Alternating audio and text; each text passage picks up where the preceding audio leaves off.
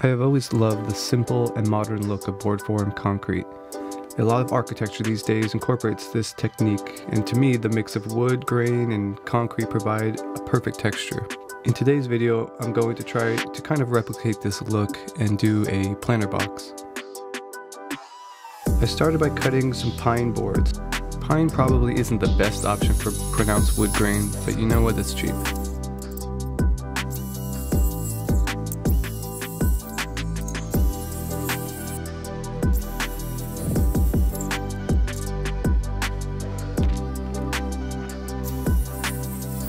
The wood would typically be sandblasted to really bring out the grain, but I don't have any of the tools for that laying around. So I just let the boards dry out in the sun for a little bit. Hopefully that would help bring out the grain a little more. Next, I cut some scrap wood into strips. These will help to keep the boards lined up.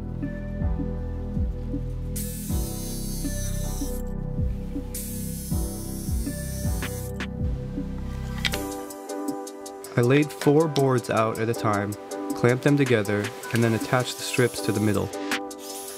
As always, I made sure to pre-drill holes first, and then screwed it in using screws that didn't go all the way through.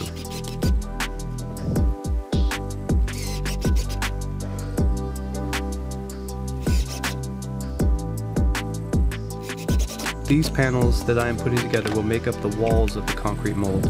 I then repeated this process 3 more times.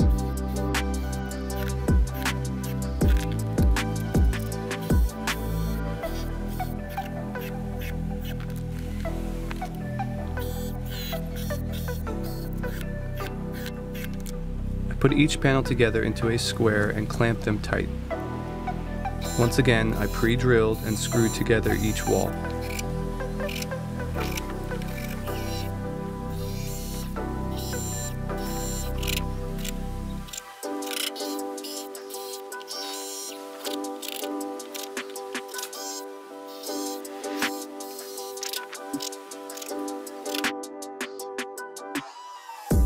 Now it was time to cut a piece for the base of the mold.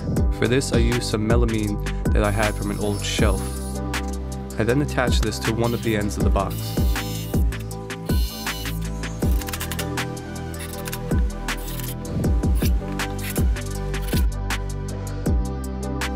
Now it was time to start measuring and cutting the pieces to make the inner box in the mold.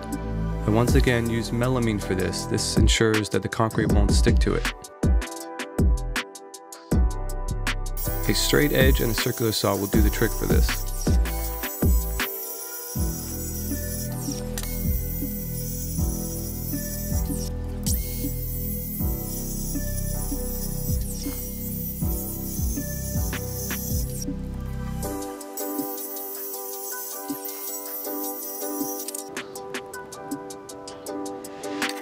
Just like before, I clamped these pieces in a square and screwed each together.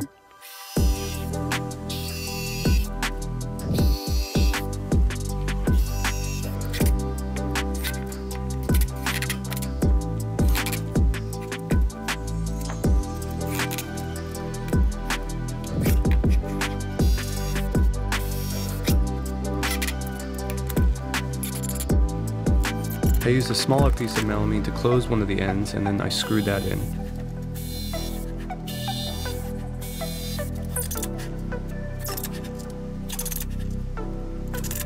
Finally, I attached one more wood strip to the open end of the melamine box. This will help keep the box in place while it sits in the wet concrete. I then used some smooth black tape to cover all the exposed wood areas of the melamine box. This would prevent the concrete from sticking to any of these areas.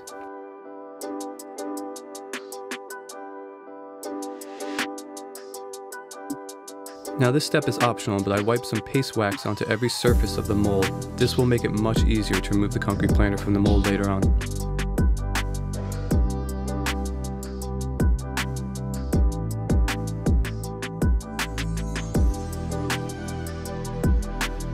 Now it was time to start mixing the concrete.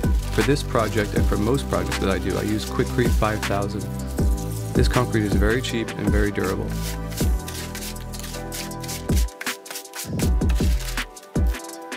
You want to keep adding water and mixing until you have the consistency of wet oatmeal.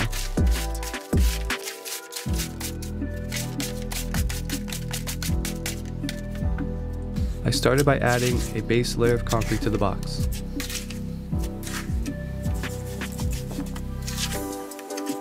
I made sure to really push the concrete into all corners, then slammed it onto the ground a few times to really disperse everything.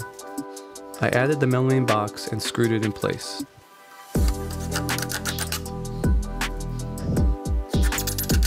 I took my time and I added concrete into the remaining gap. Just as a side note, you could probably see that there are a lot of extra screws in the side walls. That's because this is the second time that I used this mold, and so I'm using some of the footage from that.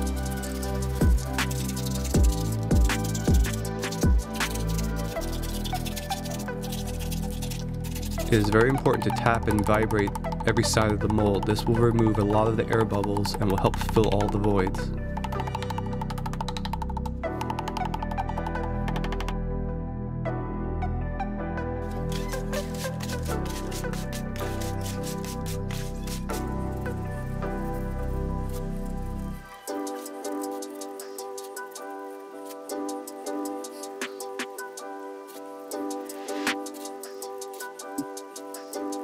After the mold was filled, I vibrated the mold once more.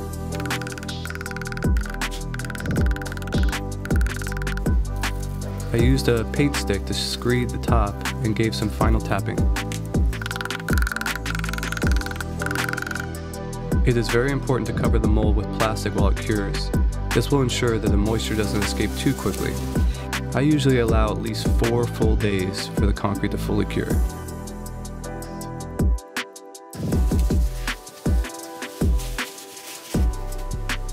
It was now time to demold.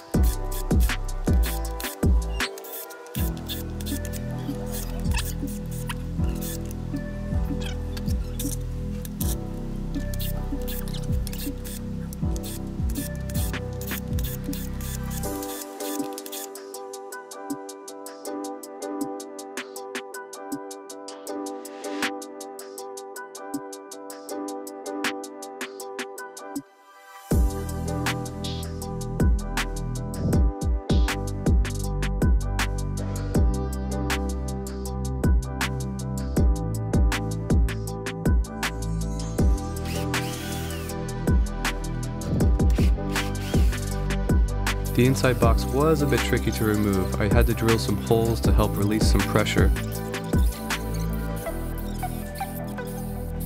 I then slowly and carefully chipped away at the wood.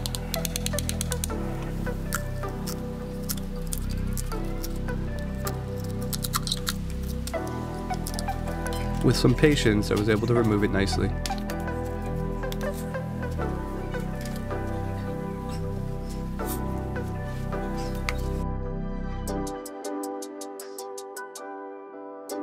I use an orbital sander to sand and smooth only the top.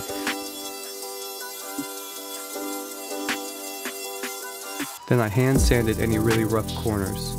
It's important not to sand the sides, you don't want to lose the grain effect.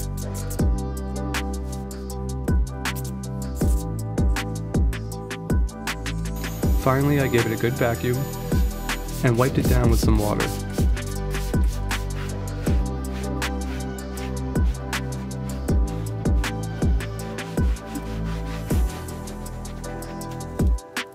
I'm actually very happy with this planet box. This is only the first iteration of this project. I will be making more of these and improving the process as I go, so stay tuned.